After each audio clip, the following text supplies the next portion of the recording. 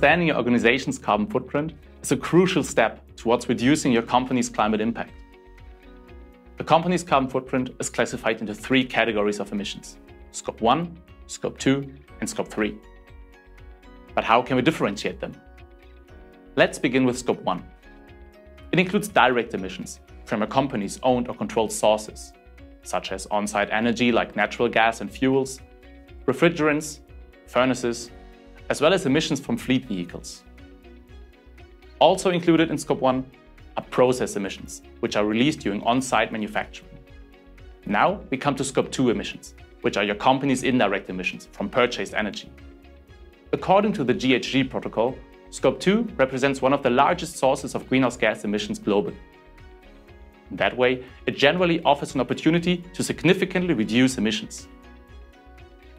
Scope 2 emissions mostly include indirect greenhouse gas emissions from purchased or acquired energy like electricity, steam, heat or cooling, generated off-site and consumed by the reporting company.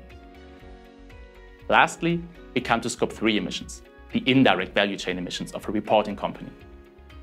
According to the US Environmental Protection Agency, Scope 3 emissions are the result of activities from assets not owned or controlled by the reporting organization.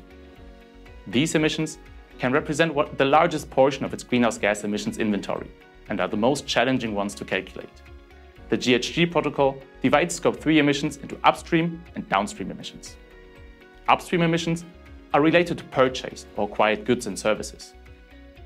These upstream emissions are classified in 8 categories, which are purchased goods and services, capital goods, fuel and energy-related activities, upstream transportation and distribution, waste generated in operations, business travel, employee commuting, and upstream leased assets.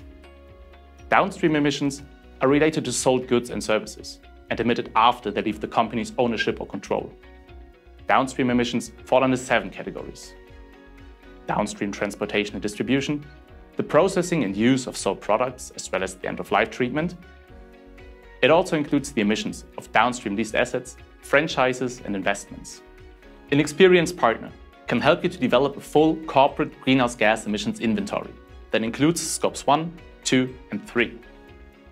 This inventory provides a baseline and gives you the opportunity to continuously measure and reduce your carbon footprint to make the transition to a net zero economy.